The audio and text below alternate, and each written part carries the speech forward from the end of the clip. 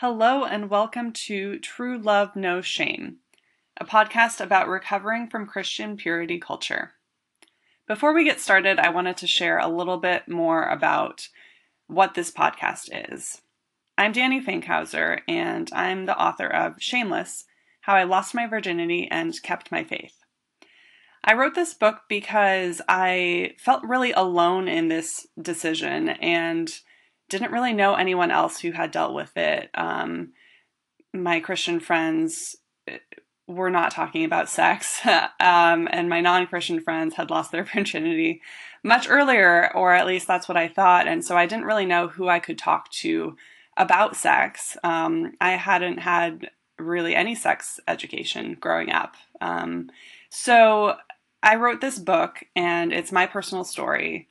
It's not meant to be it's not meant to convince anyone of anything. It's not meant to really take a side. It's just meant to really talk about what I went through and why it was such a difficult choice. And it really was just because, growing up in the 90s, really in the middle of purity culture, you were really taught to fear sex. It just seemed like something that could ruin your life and ruin all future relationships if you did that with the wrong person. So that's what the book is about, but I felt like there was still more. I wanted to create a resource for people like me who might have struggled with this and really needed to actually get caught up on that sex education that they missed out on growing up. So I decided to interview a bunch of people much smarter than me on these topics.